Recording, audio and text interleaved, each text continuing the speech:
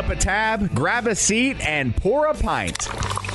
It's time for the Beer Guys Radio Show. You want free beer? Go to the brewery. Dedicated to the art, science, and enjoyment of craft beer. Yo, what's wrong with the beer we got? Now, here are your hosts, Tim Dennis and Brian Hewitt. And welcome to the Beer Guys Radio Show. We are radio for the local craft beer movement.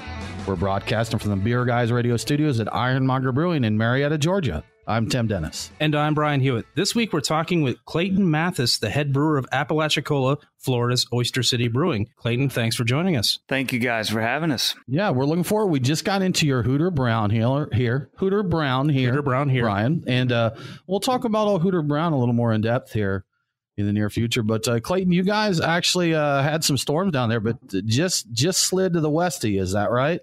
Yeah, you know, we get one or two every summer. It was about the same time of the year last year when we had another one roll through, and we were lucky enough to miss it again. Well, so, yeah, it went west of us, and all we got was about 2 days worth of rain.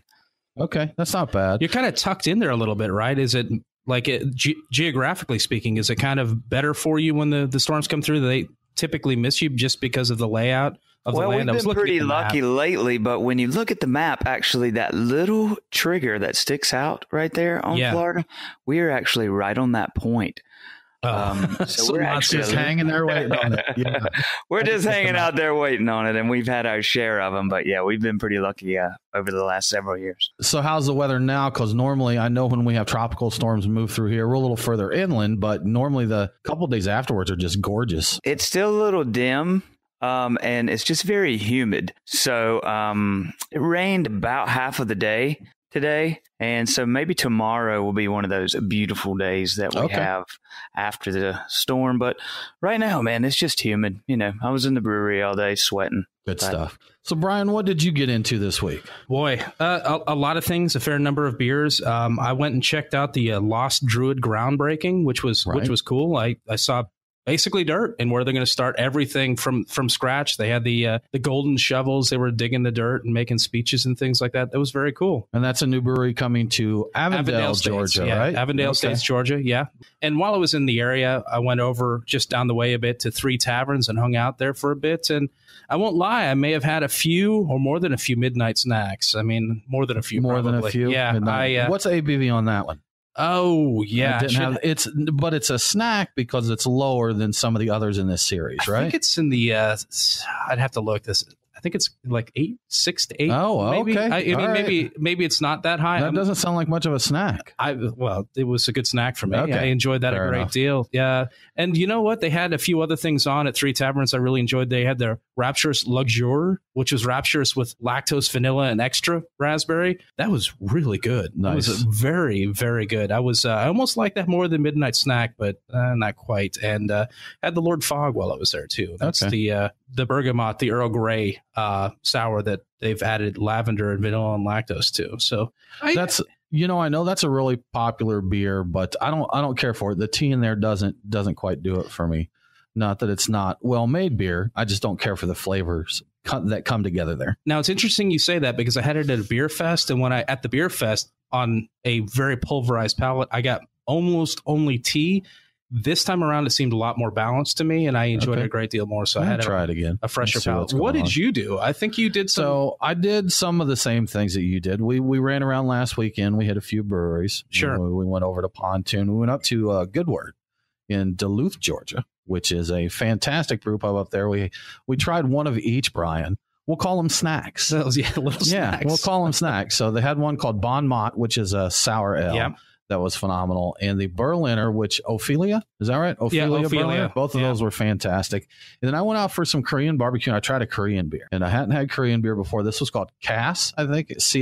CSS. Yeah, and it was your standard, mass market Pilsner that you see anywhere. But it was pretty sweet. A little too sweet for me. I imagine probably a good amount of rice in it, I guess. Probably. That would be my guess. But that was it, man. That's what I got into this way. And I started getting into Oktoberfest beers, which I'm a fan of. And you kind of know my rule, Brian. No Oktoberfest beers before September 1st. Sure. Can't play into the seasonal creep. So we got past the 1st of September. I started getting into them.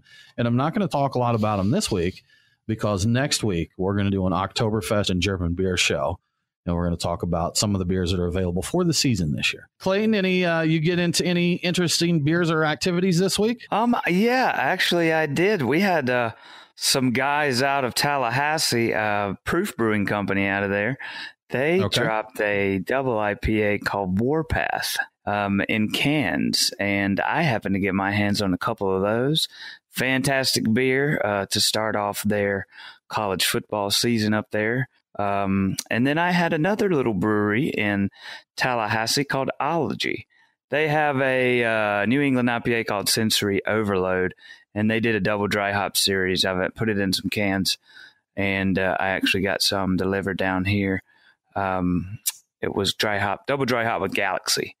And you said that brewery is called Ology? That is called Ology. Okay. They do some pretty fantastic sours and some good IPAs as well. They've only been around about a year, much smaller than Proof. But yeah, that's what I got into this weekend, along with several other alcoholic beverages that Oyster City produces, and watching college football. Sounds like a pretty good week then. Yeah, yes, it was fantastic. You know, Tim, I think it is time for Truck and Tap's Beers of the Week. Crack open a cold one. It's the Truck and Tap Beer of the Week. Woo-hoo! Craft beer and food trucks in downtown Woodstock. Truckandtap.com. Well, Brian, as always, we have a great selection of beers to sip on this week. So we've got some special guests in the studio with us, and they're just hanging out. They're listening. We have the guys from High Card Brewing, who are currently constructing their brewery in Tucker, Georgia. And they brought a few beers for us to sample, so we're going to get into those and check it out. We also have plenty of Oyster City Brewing Company beers. We are currently sipping on Hooter Brown. We also have Appalach IPA, Mangrove Pale Ale, Mill Pond Dirty Blonde, and Red Snapper IPA. You know, we're all set, totally set. So, Brian, what is happening in the news? What's in the news? The beer guys have the scoop. Extra, extra, read all about it. Time for headlines. All right, so Tim, as I like to say a lot, Big Beer just can't catch a break. Poor Big Beer. Poor Big Beer. Poor Big Beer. Yes. Miller Coors will be eliminating 350 of their salary jobs by the end of October. This restructuring move has come on the news of a 2.2% decline in net sales during their second quarter earnings call, as well as a decision to pull the plug on their underperforming, quote, two hats, unquote, line of light beers targeting 20-somethings. So some of these cuts are expected to come from a voluntary severance program, and 150 unfilled positions in the company will also be eliminated. So we're looking at probably 200 people either getting fired or laid off. But they still plan to hire a new chief marketing officer, and they're planning to launch a new low-calorie alcoholic beverage line called Cape Line next spring. Because I'm a nice guy, Tim, I'll help Miller Coors out. If they put the key back in Keystone, I will go buy a case of hams right away. Because I'm a nice guy, it's a win-win. So I think they should do that. Now, I appreciate your offer and understand your kindness and your gentle and giving heart. Yes. So that's what it's about. But I think you've bought hams before, haven't you? One other time, ironically. So this is, but you know what? It's fair enough. You make the promise. So a whole case of hams if they put the key back in Keystone. I will personally buy another case of hams. You're on the line, Miller Coors. I will. It's what say you, Miller Coors? I'm here waiting. The ball is in your court. That's right. More than 50 breweries will be capping their bottles with the Pints for Prostates cap this fall. Pints for Prostates is a 501c3 nonprofit charity that encourages men to seek regular health screenings. This fall, they're reminding guys to get screened by way of 4.8 million bottle caps. The top of the cap will feature the Pints for Prostate logo. The underside will feature messages intended to encourage men to go talk to their doctors. As I said before, at least 50 breweries are involved, including big names like Deschutes, Founders, Bell's, and AleSmith, but a few other breweries that we've talked to on Beer Guys Radio, like D9 and Hardywood Park, are also going to be involved. The program is still available to any interested craft breweries out there that would like to participate. You just go to pintsforprostates.org, and you can talk to them, and home brewers can also get involved by buying bottle caps from Northern Brewers, so you don't have to be a pro brewer to participate. That is a little tricky to say. It is difficult. You don't have to be a pro brewer to participate. That's right. Okay. I painted myself into a corner. No, but it's a really good cause. You know, raising awareness. Cool. Always good to raise awareness of these things. Absolutely. If you're listening to the Beer Guys Radio Show, we need to take a break, but we'll be back very soon to talk more with Clayton of Oyster City Brewing Company.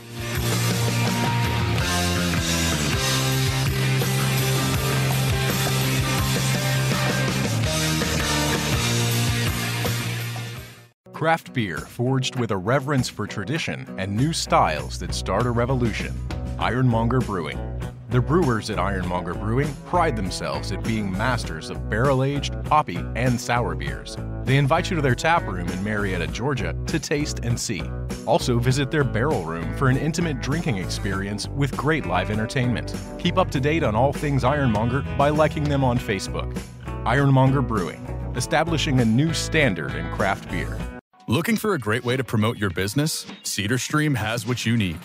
For apparel, stickers, signs, and banners, we're your one-stop shop. There are never any art fees or setup fees. And if you need your items quickly, there's no additional charge for rush orders. Whether you own a brewery, bar, bottle shop, or other business, CedarStream is ready to serve you.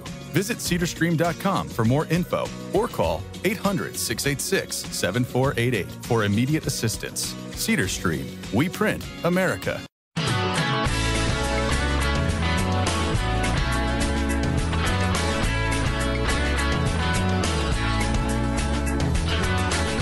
Follow the Beer Guys on Facebook, Twitter, and Instagram. To be the man, you gotta beat the man. Woo! Now, back to the Beer Guys Radio Show.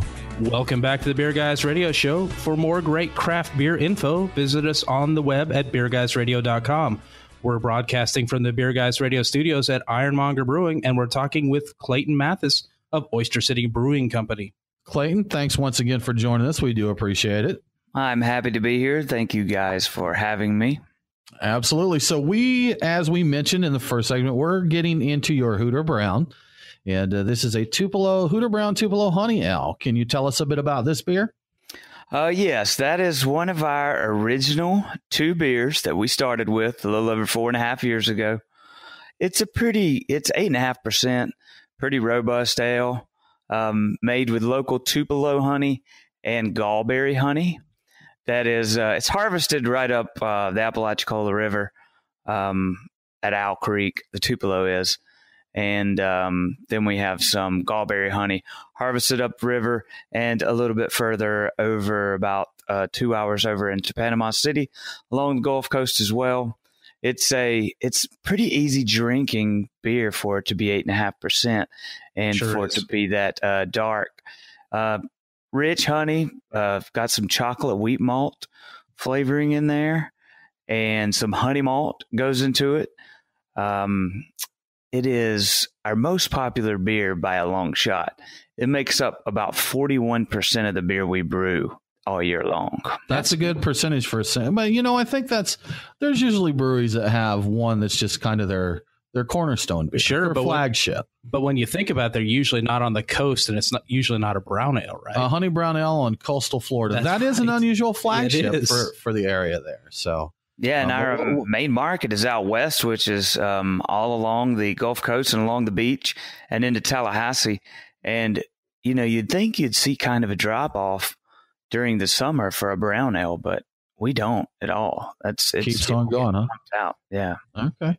So while we were talking about the Hooter Brown, I got to ask, every honey is different. What is Tupelo honey? What does that taste like? What is that giving to the beer? What's the deal with that? A lot of people think that Tupelo honey is from Tupelo, Mississippi, but that's not true. It's from the Tupelo tree.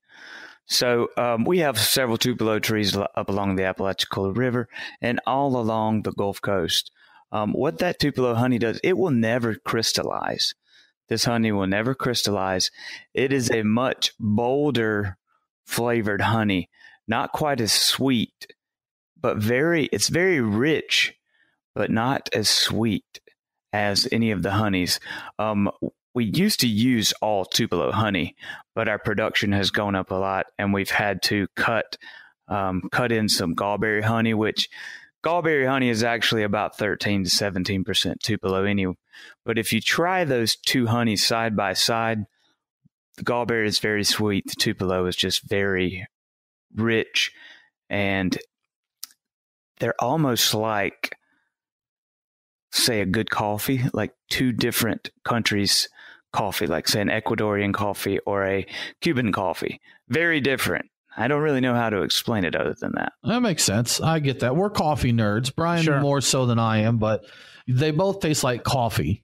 but there's just a big different variations. There's a huge amount of variation from country to country. And I will admit, until very recently, I thought Tupelo honey meant that it was from Tupelo, Mississippi, because that's the only Tupelo that I. Hey, we all learn something every day. So, yeah, I got to keep on learning. Absolutely. Well, good stuff. Well, Clayton, what is your craft beer story? What got you interested in craft beer and led you to brewing? Well, I went to college in Coastal Carolina University in Myrtle Beach, the Chanticleers, and I moved up to Raleigh, North Carolina, about 10 years ago. And that was the first place I really got, and they had 2 breweries at the time, Raleigh Brewing Company, and I can't remember the other one, but I really got immersed in the craft beer scene, and I was pretty close to Asheville as well, and spent a good bit of time in that area. And of course, we all know what Asheville has to offer. Sure. That place will inspire you. Yeah, for sure. That'll get you into it. Yes, it will. And I lived in Raleigh for about 3.5 years, and then I moved to Apalachicola for a woman, the reason why we did most things. What a great reason, right? Yeah. And I came down here and I met these guys who were opening up a brewery about a year after I'd been here, and got to talking with them and got to work with them and brew some for free and learn from them. And then about 8 months after they had been opened, I realized that that's what I wanted to do. And I came to them and spoke with them, and I had very little craft beer, not really knowledge. I drank a lot of craft beer, but I didn't have that much craft beer experience as far as being inside of a brewery. So they took a chance on me, and it's been very successful for us over the last 3.5 years. Well, speaking of the brewery, what can you tell us about how the brewery itself got started? We got 4 owners. We got Rex, we got Cassie, Susan, and Bo. Well, Rex and his wife, Shelly, started brewing beer in their backyard after a lot of people came into the restaurant they own, the Al Cafe tap room, and said, "What's your local beer?" Well, there wasn't one. The closest brewery was about 2.5 hours away, which would be in Grayton Beach, Grayton Brewery. And they said, "You know what? That's what this place needs." So they started brewing beer in their backyard and bought a building across the street from the Al Cafe. And they hired a gentleman named Jamie Ray out of Birmingham, Alabama, consultant, to come in and help them start their brewery. It was about a year-long process of construction and brewing tons and tons of 5 and 10 gallon batches of beer in their backyard, going to Beer Fest, getting the name out there, and finally opened up and brewed its first batch of beer, which was a Mill Pond Dirty Blonde, on the 8.5 barrel system we currently have on June 1st of 2014. So what is the beer scene like? I know you didn't have the breweries at the time, but what's the beer scene like right now in Apalachicola? The beer scene now is we have our brewery is consistently crowded. We have lots of people coming down from Tallahassee, coming down from Atlanta. We've really grown our tourism industry in Apalachicola over the last, I'd say, 3 to 5 years. It has really, really blown up. I guess folks are kind of looking for something a little different, getting out into nature and getting to these smaller little towns like ourselves. We have a lot of other breweries coming down to visit, bringing beer. We have the tap room across the street that has all of our beers on tap, plus usually between 6 and 10 Florida beers, Georgia beers, and some of the Great Bells and Founders beers, and all of our local bars in town, across the way in St. George Island, East Point. They're all been very supportive of our brand, and we have a lot of our local community to thank for our successes. Now, how big exactly is Apalachicola? The city of Apalachicola is about 2,700 people. Oh, okay. Wow. So it's a really small little community there, huh? Yes, it is. The actual whole county, which encompasses Apalachicola, Carabel, and East Point and St. George Island, is about 8,000 residents. So there's probably more oysters than people in Apalachicola. Definitely, Florida. right? Yes. Yeah. Yes. Well, they definitely used to be. Right now, there's not as many. But yeah, there's a lot more oysters, a lot more sand, a lot more everything than people in Apalachicola. That kind of reminds me, I had a friend recommend to me to go to a place called Cedar Key, Florida for a weekend trip. They said, if you want to go somewhere that's nice, relaxing, but it's not touristy, go to Cedar Key. So I ended up down there. Are you familiar with Cedar Key, Clayton? I am familiar with Cedar Key, and we are often compared to Cedar Key. Okay. That's just judging by what you said. Similar. I could say very similar. All right. Well, good stuff, Clayton. We appreciate the info there. Apalachicola, Florida, Brian. Little bitty town with a brewery. Sounds great. Yeah, we need to take a quick break, but we'll be back very soon to talk about fish dip with Clayton from Oyster City Brewing.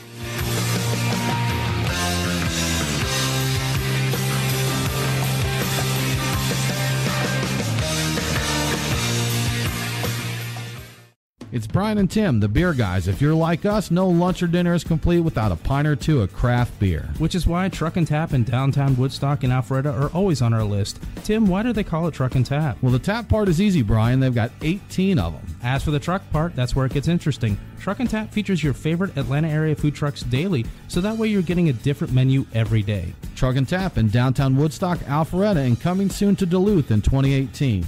Truckandtap.com. Let them know that the beer guys sent you. We are Reformation Brewery, celebrating the reformer in you. Locally crafted within the renowned Etowah watershed of Woodstock, Georgia, Reformation creates yeast-forward brews full of aroma and flavor crafted to last. Come see us in beautiful Woodstock, Georgia, for a tour and tasting of unique brews that you can't find anywhere else. Reformation Brewery, set beer free. ReformationBrewery.com.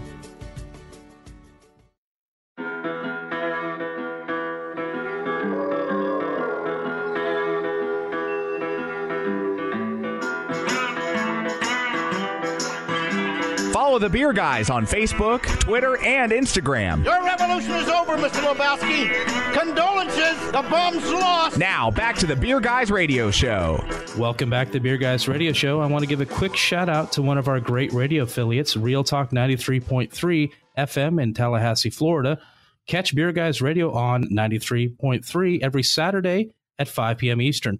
We're broadcasting from the Beer Guys radio studios at Ironmonger Brewing, and we're talking to Clayton Mathis, head brewer at Oyster City Brewing Company. Very good. And Brian, that is the station closest to Oyster City Brewing Company that carries Beer Guys Radio. That is correct. Awesome. Good stuff. So Clayton, question for you before we get into the fish dip talk, which Brian is just itching to ask. We'll get there.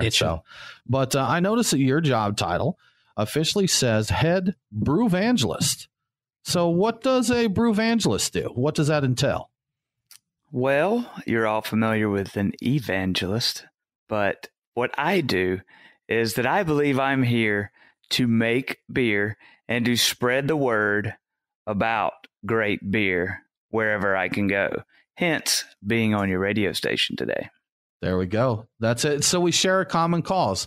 We always say we're spreading the good word of craft beer. That's right.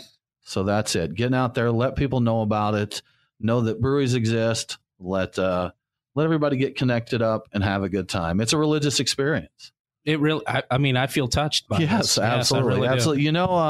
You know, Clayton, Brian took the job title of Director of Intoxicology. Yes. For our homebrew operation. Indeed. That sounds great. That sounds like a great job. Well, that's it.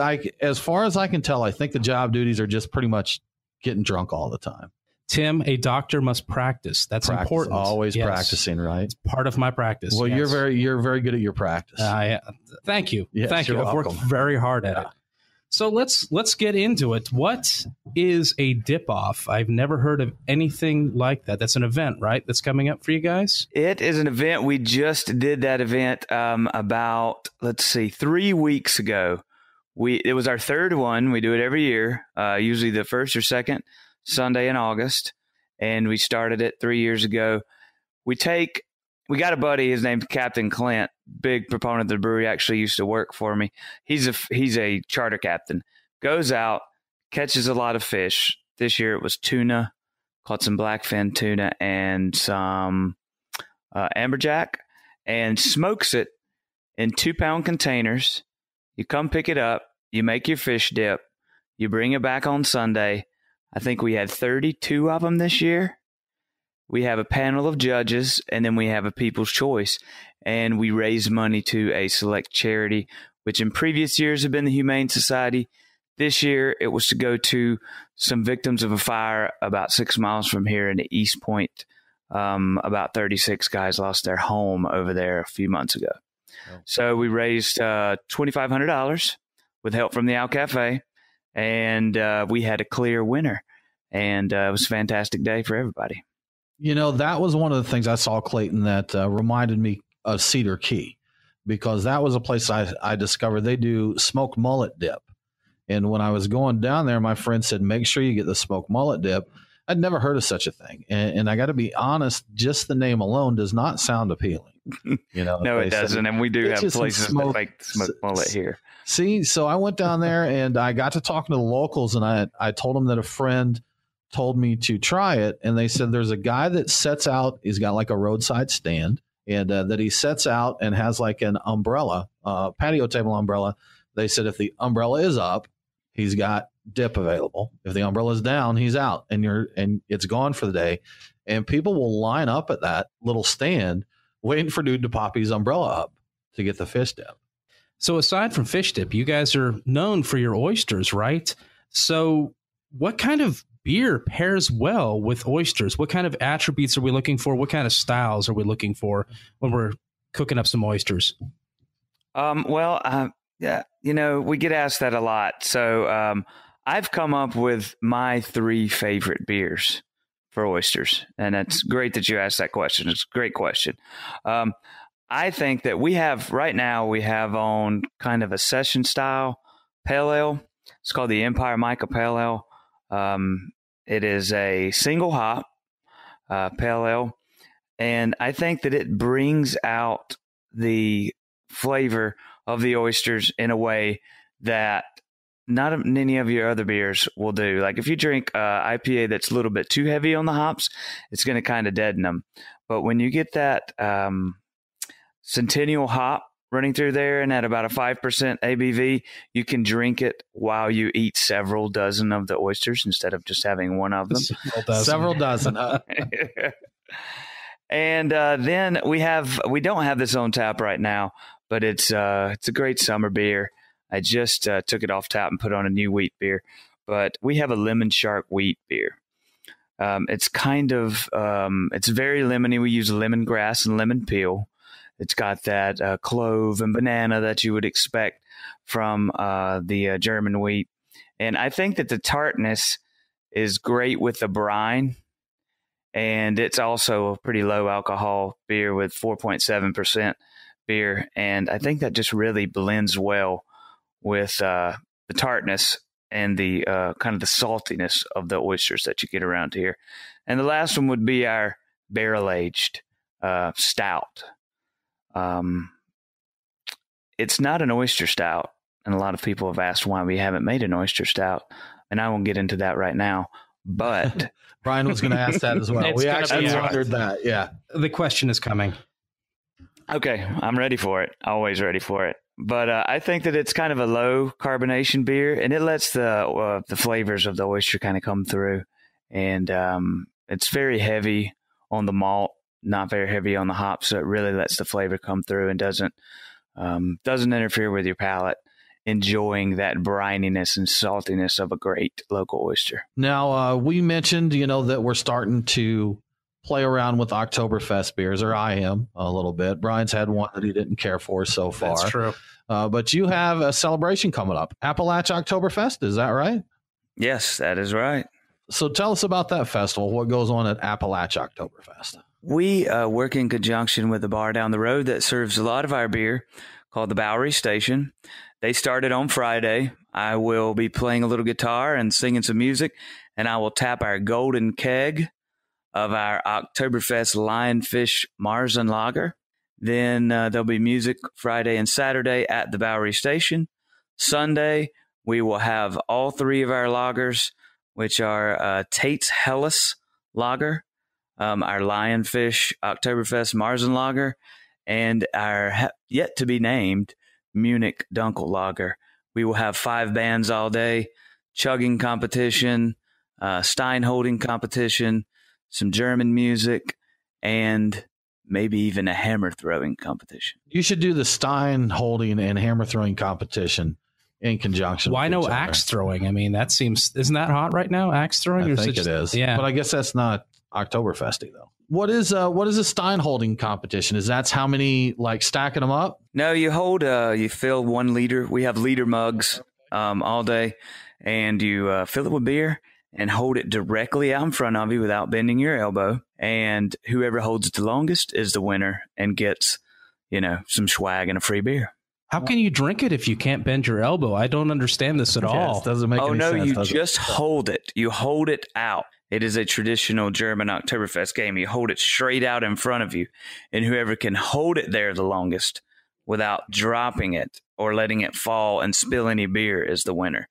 Now, we do have a separate chugging competition where you chug a liter of beer, and whoever gets it down the fastest is the winner. That sounds like good training, though, Brian. Holding out there, strengthening your muscles for the chugging competition. You do the holding competition to strengthen up and get ready for all the chugging. I mean, you do reps though, not the long. You do 10 seconds and hit that, and then another 10 seconds, right? It's reps. You're just totally opposed to just holding a beer. Yeah, I mean, I don't know why I would just hold a beer and not drink it. Do you want to take part in the holding competition? No, I do not. Thank you very much. Then you can just come down and be a part of it. And you get a free beer for being in the competition. So, you just hold it out there for a couple seconds, then chug it. Okay, I'm sold. Yeah, I'm in. Yeah, count him in. He's going to go for it. Good stuff. We all win. Everybody wins. You're listening to the Beer Guys Radio Show. We need to take a quick break, but we'll be back with more from Oyster City Brewing right after this.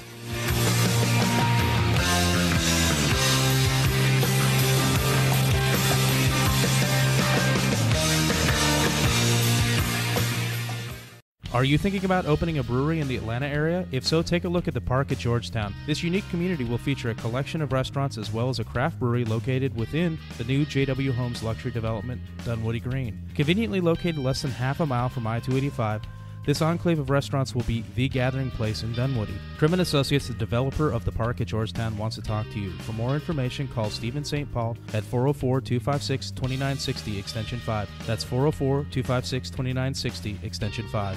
Craft beer forged with a reverence for tradition and new styles that start a revolution. Ironmonger Brewing. The brewers at Ironmonger Brewing pride themselves at being masters of barrel-aged, hoppy, and sour beers. They invite you to their tap room in Marietta, Georgia to taste and see. Also visit their barrel room for an intimate drinking experience with great live entertainment. Keep up to date on all things Ironmonger by liking them on Facebook. Ironmonger Brewing, establishing a new standard in craft beer.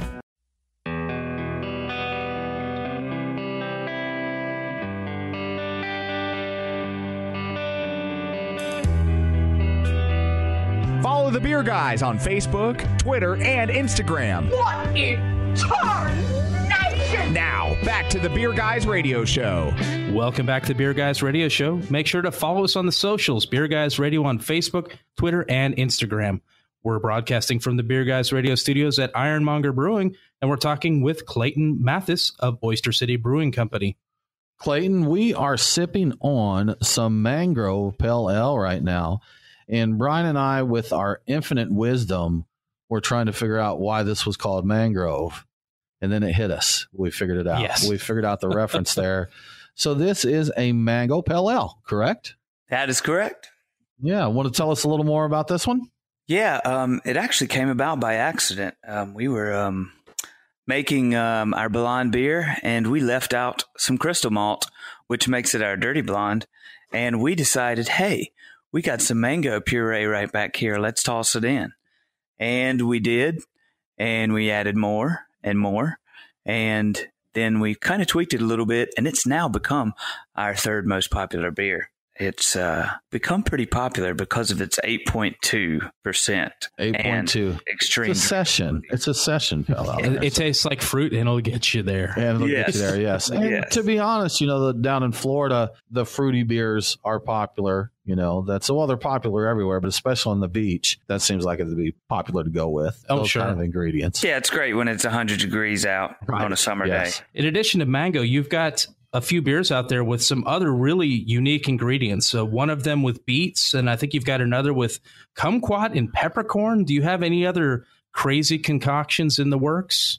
We just put out a American wheat. It is an American wheat beer that I used a little bit of rye malt, which I don't really use in any of our beers that we currently have on draft, some blood orange, and a little bit of a crab spice out of the eastern shore of Maryland called J.O. Crab spice. You know, when Brian said any other crazy concoctions, I didn't expect you to nail it that much. You nailed it. Yeah. I forgot about that one until I actually looked at my notes. Yeah. Okay.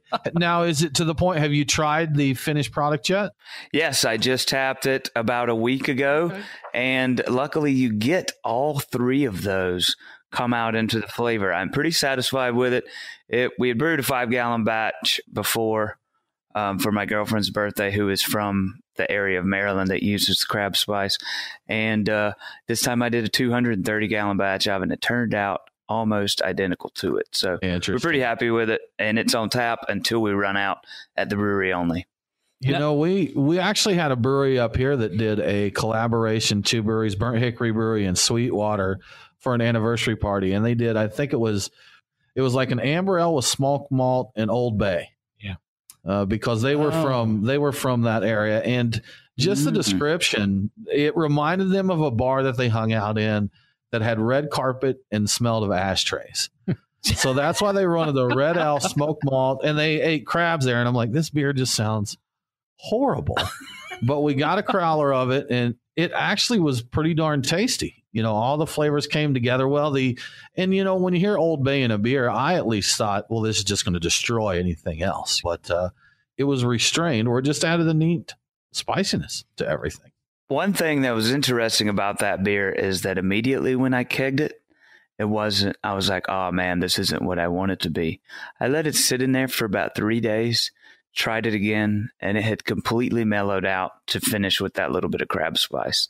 So that was very unique. I'd never had that issue with any of our other beers before.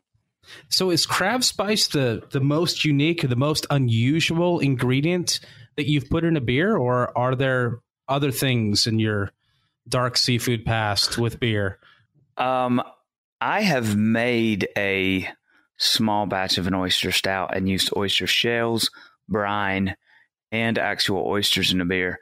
But I have not done one that I have served in the brewery because I haven't been happy with it, and because of the state of the Apalachicola Bay with not as many oysters in it. Now we've got a lot of guys farming oysters, so maybe we will get to involve all 3 parts of the oyster into a beer within the next year. Okay, that'd be good. I like a good oyster stout. Yeah, the brightness adds to it is really nice there. And speaking of darker beers, we actually forgot to mention something pretty cool about your Hooter Brown earlier when we were talking about Clayton. We talked about Hooter, and we forgot Hooter's greatest accomplishment, Brian. Oh, yes? Yes. So Hooter Brown actually won a medal. I think it was a silver medal. Is that right, Clayton? That's correct. A silver medal at the U.S. Open of Beer. Very cool, for the Imperial Brown Ale category.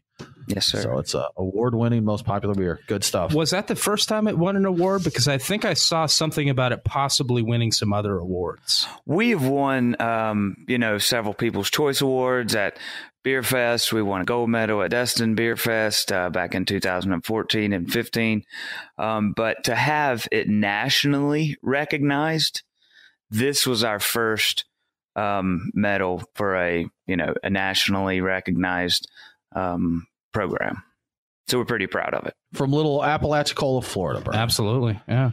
Now, we didn't see, Clayton, any mention of sour beers when we did some searching out there. So have you dipped your toe into the sour beer pool yet? As far as drinking sour beer, yes. As far as making sour beer, very, very little. We have done some experimenting with 5 and 7 and 10 gallon batches in our homes, in our friends' homes, in some of the owners' homes. But we have not done any in our brewery because mainly we are running on 2,000 square feet, and we will produce 3,500 barrels of beer this year.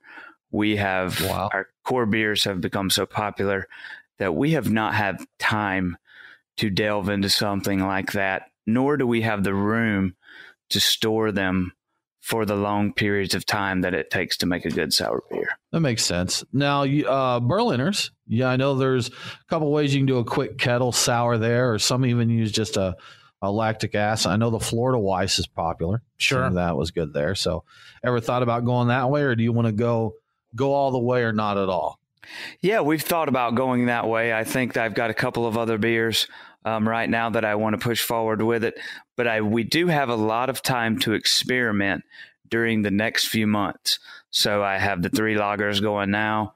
We'll be putting out a session IPA, a New England IPA, and we've talked about a Goza or a Berliner Weiss after that. So probably sometime in the first of the year, just to round out our beer portfolio. You know, I was watching a video on the internet about your brewery, and I saw something about your tap wall.